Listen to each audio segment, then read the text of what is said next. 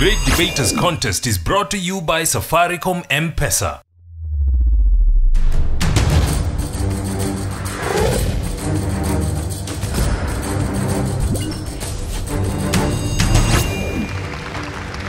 Bonjour, bienvenue. We are in Mombasa, the coastal city. I am Austin Yambok, and this is the Great Debaters Contest. And I am Mariam Bishar. Today our lovely hosts, the Aga Khan Academy, face off with Malindi High School, and they are seeking to find answers to the question, will cashless transactions be the greatest step towards ending corruption? Proposer number 1, you have 3 minutes. Hello, my name is Drusilla Talawa. I'm from the Aga Khan Academy. And I have a confession to make. Judges, you must be listening for this.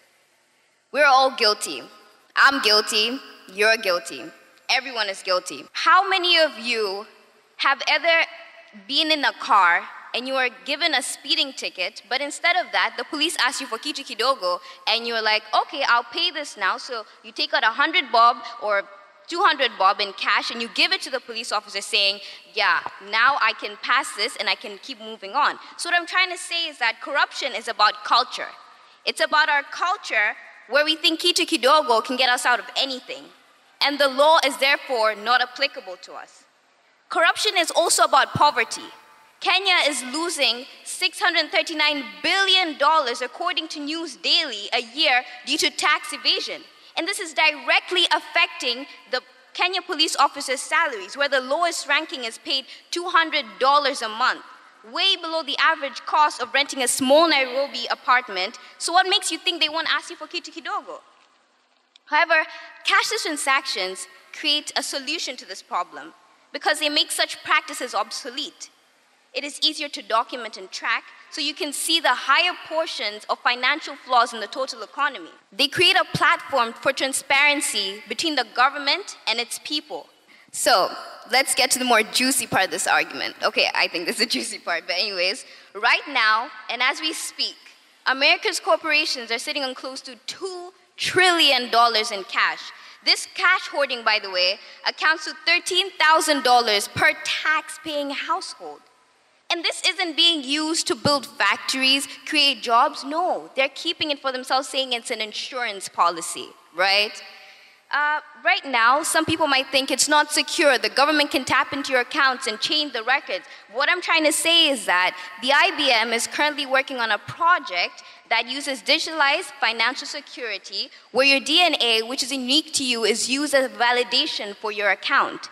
So really, this is secure. How can we doubt something like this? Something so secure that we have no doubts at all. Denmark, Finland, Sweden, and New Zealand enable us to see the correlation between cashless transactions and corruption. Because not only have they proven that it can be implemented in every facet of human life, they are still ranked the 4 least corrupt countries in the world. So really, cashless transactions are the way. Opposition, you have 3 minutes to make your opening submissions. Corruption, corruption, corruption. Why is it that corruption is the biggest deal in today's world? I know a number of you have been asking themselves this question for several years, and yet the answer is not known. Well, for that matter, I say that corruption is a form of behavior that departs from moral ethics and the civil virtues. And examples of these activities or behaviors include bribe, fraud, and even extortion. But again, I want you to know this, that corruption is in 2 forms. It could be monetary form and in the non-monetary form. So bringing the fact that saying that it's a kind of a claim, though I may put it, so it's like telling me that going cashless or having cash transaction will help curb corruption into this world. No, I totally disagree with that one. Because one, I say that we have countries like Denmark. Denmark is one country that has decided to go cashless, and yet corruption is still going on. What a pity. A country like Nigeria, they have introduced cashless policy in their country, and yet corruption is going on. And the ranking index of their country, according to the countries that are corrupt in the world, is just at the top. Why? And yet you say that going cashless will be the best or rather the greatest step towards curbing corruption? I say no, because, you know, they have a saying that says, there are many ways of killing a rat. But again, you cannot tell me that poisoning the rat is the only best way. And that's by saying that, you're also telling me that going cashless is the best policy, the greatest goal. No, it's not. Because you may choose to poison the rat, but again, remember, we have some rats who will dodge your poison. How are you going to get them? The same thing with corruption. So you cannot say that going cashless will be the better option. And now I tell you that the only better solution for us to curb corruption is not going cashless, but also changing our morals. Because if you have good morals, there's no way that you engage yourself in corrupt activities. Two, I also say that having good governance in the country. Because if you have good leaders who know what they want from the people, then there's no way that the country shall be involving themselves in corruption. Take a look at this, just a mere example, you know. I just want you to take yourself into this world. Try to close your eyes, all right? And imagine yourself, you're in this world where you have a great leader. People really listen to what he says. And for that reason, I also say that corruption cannot be curbed by only going cashless, but we can also have an independent and strengthened judiciary system. I'm Nouri Amani from Malindi High School. Thank you. We'll now hear rebuttals. Aga Khan, you have 3 minutes. Good afternoon. My name is Chizi Gakuo, and I'm standing before you today to tell you that corruption is an issue. We know it's an issue. And yes, not necessarily just monetary. However, the value of power. Power is the root of corruption. We are not paying this money. This money is a vessel in which we're expressing our power and our control of the situation. You said that Denmark has corruption. However, as my proposer had previously said, it has the four least values of corruption in the world, having been a cashless society. If you're saying Kenya cannot go cashless to solve corruption, I'd just like to point out that 15 million users are of M-Pesa in Kenya. We are almost there. It's a matter of redistribution to ensure that these funds are not being embezzled. We are one of the top 5 cashless societies in the world, currently as we speak. It's now an issue of what are we doing about it? Kenya is losing 639 billion shillings annually due to tax evasion. If and when we do go cashless, we are going to be able to use this money to be put and redistributed to the people who do need it. Cashless societies will reduce the disparities we have so deeply ingrained in Kenya's system. We are going to be able to take this money from the richer getting richer and the poorer getting poorer. There's going to be no need for corruption when we do not have inefficient systems. You wouldn't have to pay that 100 bob to get your passport faster if you were already getting your passport faster in the first place. Cashless societies increase accountability for the leaders we have. They will be put pressure to do their jobs with utmost excellence for the people they are serving. Cashless societies enables us to see what we're doing. It enables the transparency. It enables us to move forward and progress as a community together. Those in the informal sector, 600,000, are able to access M-Pesa. We are not leaving people behind by the digital divide.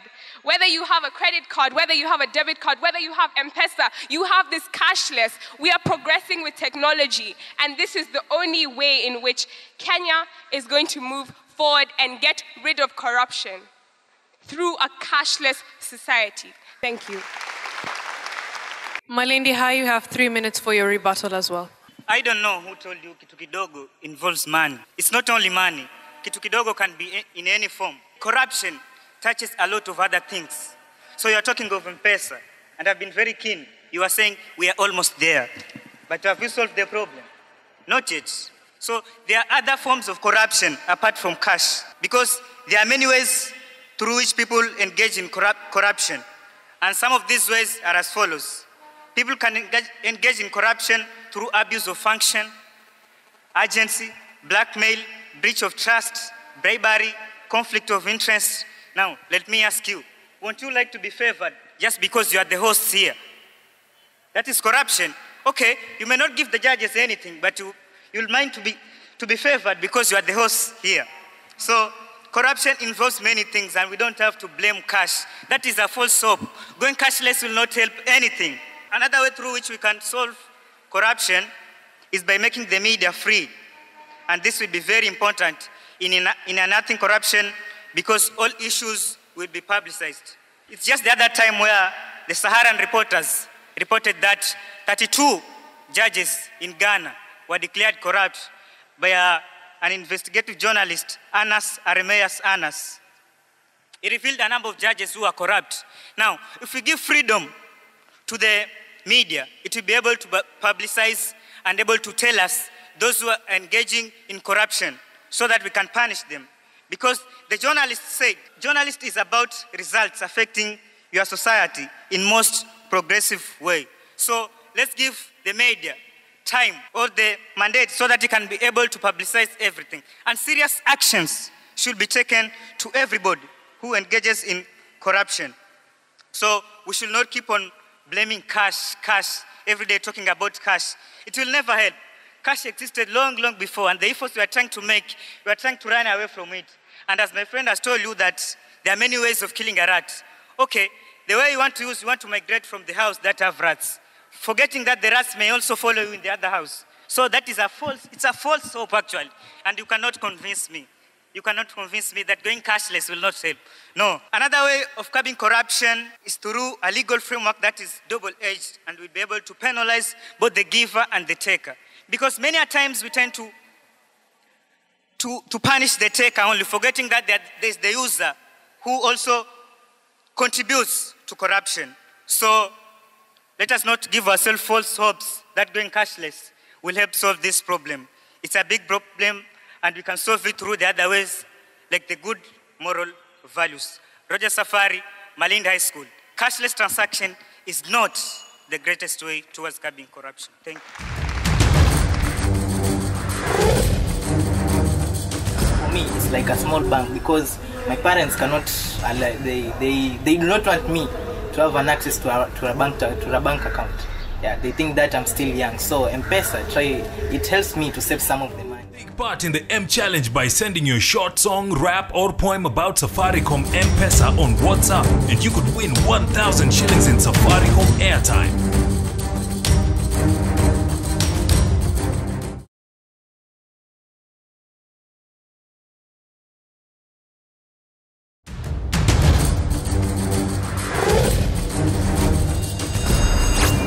Proposers have been challenged to explain how using M-Pesa, for example, as a cashless payment system would reduce corruption, and the opposition has been challenged to give more solutions to corruption aside from just instilling good morals.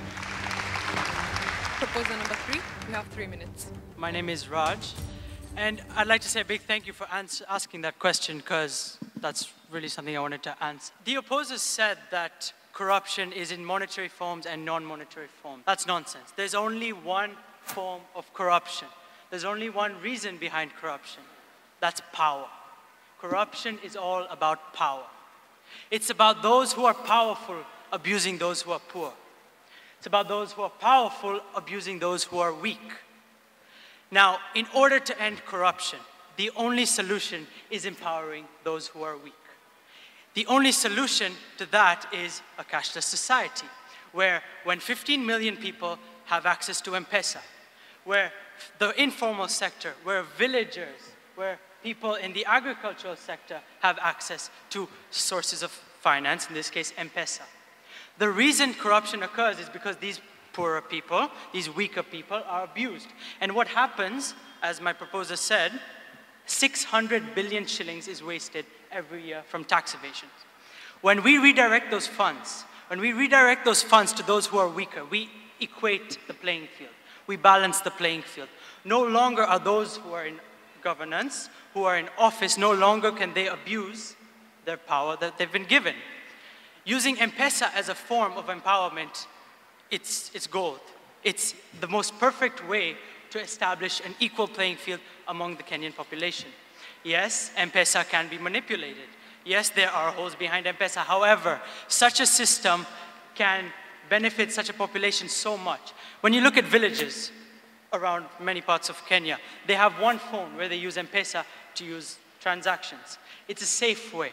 It's a foolproof way. It's a way for those who are weaker to get access to resources they might not have had a chance to previously. It would eliminate corruption because it would make those who are poor, it would make them wealthier. It would make those who are weaker, it would make them stronger. It would not make them reliant on the abuses that are in our government sometimes. Now, when we look at the use of M-Pesa, it's been extremely useful in many informal sectors. We look at the transport industry, matatus. How many of you guys travel by matatus? Now, Kenya is actually experimenting with a system of M-Pesa through the use of matatus, where you top up and you swipe your card, and there you go. You've made your payment. How beneficial would that be in creating a system where matatu users often abuse, but creating a system that can be taxed, that can be monitored, and that can be supervised?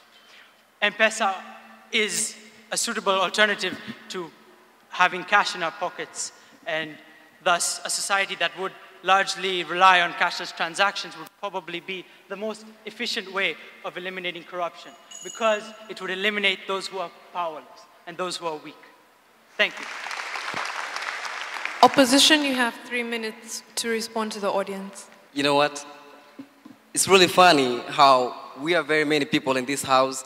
Everybody is actually listening to us, but some of you are not actually getting whatever we are saying. Because my colleagues over here said very many ways of dealing with corruption rather than going cashless. But to my surprise, a question was posed to me that we only raised one point. Let me tell you this. We can deal with corruption not only by addressing the moral values. Let me tell you something. With the moral values, it's like the corruption is actually ingrained in our DNA system. So by teaching the people good moral values, how to deal with corruption, creating awareness, giving the media the opportunity to actually expose those who are involved in corruption. A good example is the journalist that he mentioned earlier, Ananias. He was under investigation of that kind of old scenario for 2 good years. He was given the opportunity, right? But we find that in Kenya, they don't get that kind of opportunity. They don't get time to go to the court laws and actually follow every proceeding that is going in there. So by giving the media the power and creating awareness to the youth and everybody around, in one way or the other, we'll actually be dealing with the moral values. We'll be empowering the poor, the people that he said they're not empowered. We'll be actually empowering the same people through the moral values. To my points, let me also tell you this. Cashless transaction can be dangerous. They can be hacked. I mean, we are in Kenya, right? There was this case of NY Guru and the NYS scandal. A password is stolen, right? That was only just a password. It was stolen. And after that, 4 other companies were paid around 826 million Kenyan shillings. But that was cashless. It was hacked. The password was stolen. So going cashless does not mean that we'll be actually curbing corruption. In one way or the other, we'll be actually giving chance to the people who can hack into accounts to continue being corrupt. So cashless transaction is not the greatest step towards corruption. There are many other steps towards ending corruption. I'll give you a good example. In China, they use the execution method. When you're found guilty, you are sentenced a death sentence, either by electrocuting or being imprisoned. A good example is Zhang Xiang, who is a China railway minister. He was found guilty in the Belgium court after embezzling 47 million yens in the year 2013. And that's according to BBC News 2013. So that guy was actually sentenced. So if we try employing that kind of method, people will be scared of involving themselves in corruption rather than going cashless. We can also, the politicians should be committed towards the job. I'll give you another scenario. We find that recently, the Bungoma County government, they defended themselves for the wheelbarrow case, whereby one wheelbarrow was costing 109,000 Kenya shillings. Well, for God's sake, we can buy a wheelbarrow for less than that.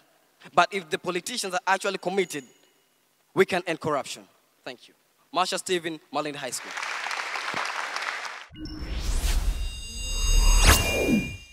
We're now ready to hear closing statements. Proposers, you have 1 minute. When Obama came to this country, he said that corruption is a cancer. And those of us who are all too unfortunately familiar with cancer knows what it does. It kills, it destroys, it eats everything from the inside out. For a country like this, for a country like Kenya, for a country like Nigeria, for many countries around the world, their cancer is corruption. A cashless society would start weeding out this cancer from the inside out. It would reform this culture of corruption where we think it's okay to bypass laws, where we think it's okay to cheat the system. The reality is this, that every day I travel, and I travel with these car keys. In the same pocket these car keys are in is this, right? His Excellency, Mr. Kenyatta.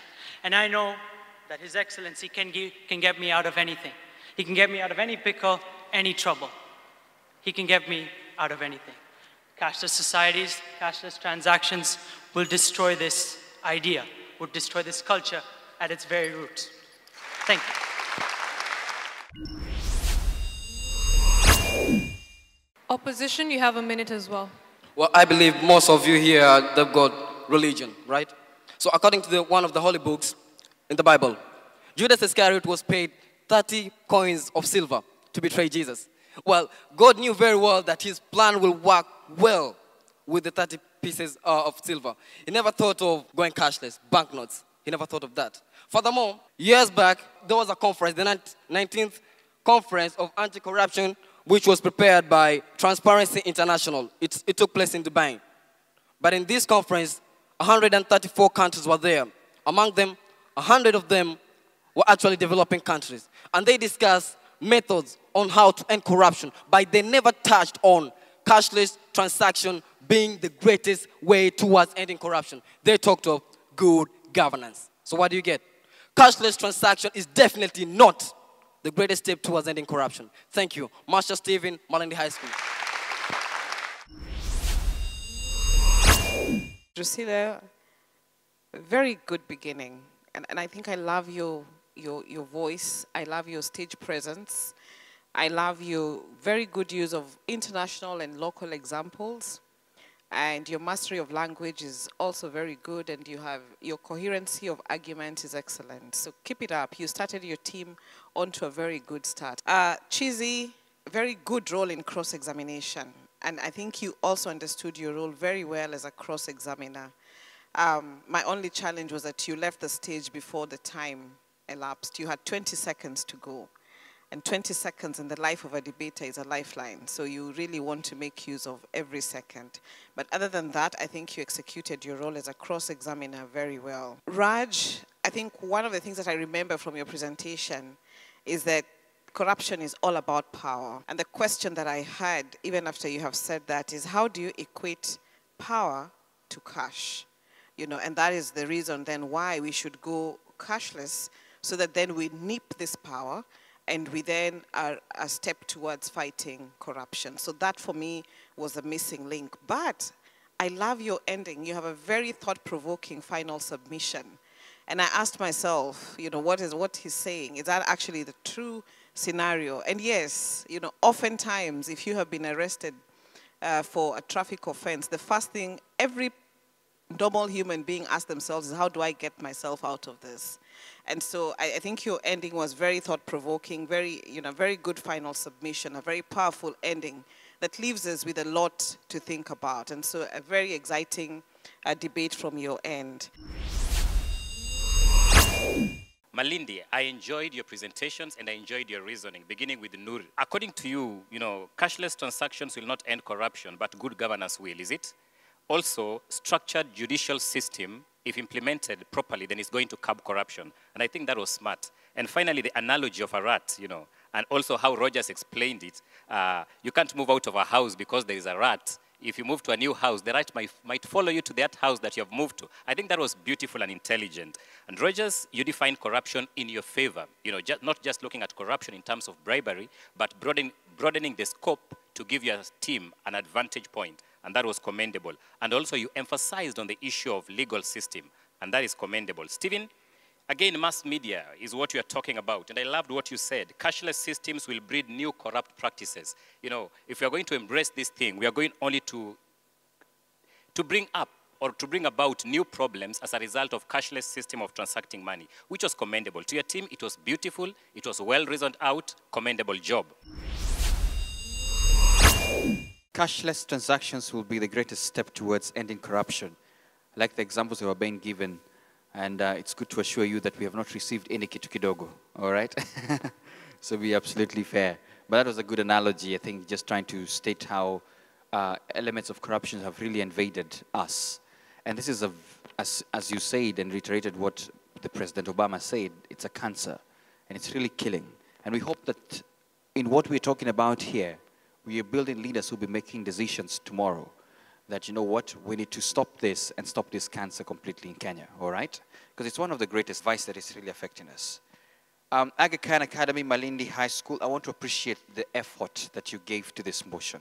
I would say that I'm comfortable to the level to which you demystified the motion. And so for me, this was a very good debate, and I enjoyed all through to listen to all the 6 speakers on the stage. That was well done. Malindi High School, you have 73%. Please give them a round of applause.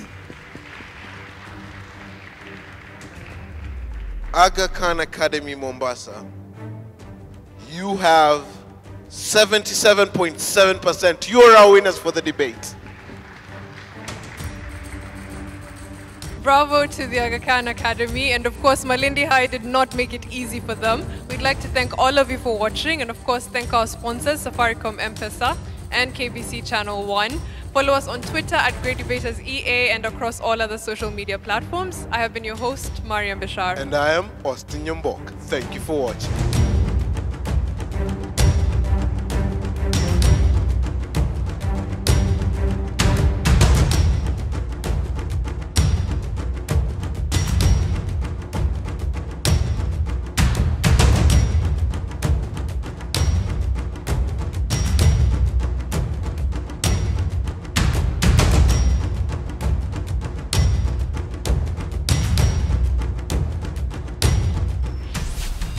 The Great Debaters Contest was brought to you by Safaricom M-Pesa.